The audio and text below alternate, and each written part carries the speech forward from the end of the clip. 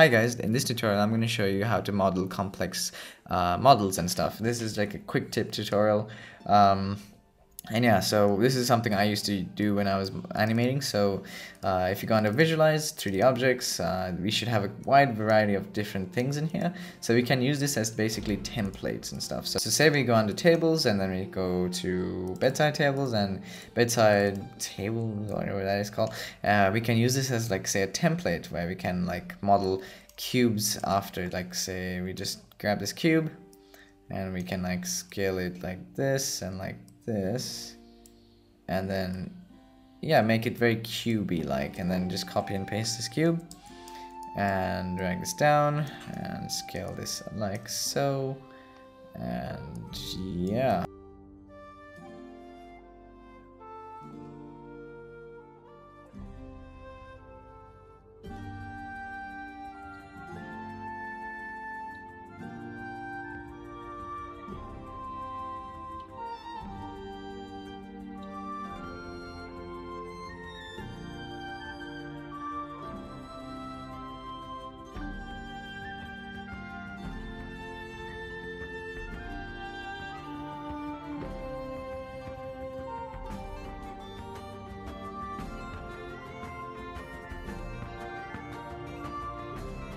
So now that we got the outline of the table, we can just go ahead and delete the table, and we got this cool little outline of a desk. So yeah, you can. There's no limitation to how much detail you want to go into, but this is like the basic idea of how I did some of the modelings of my props. So we can go ahead and make the cubes editable by clicking on them and pressing C, and then right click and connect plus delete objects, and it'll make it one object. If you don't want that, you just don't have to do it.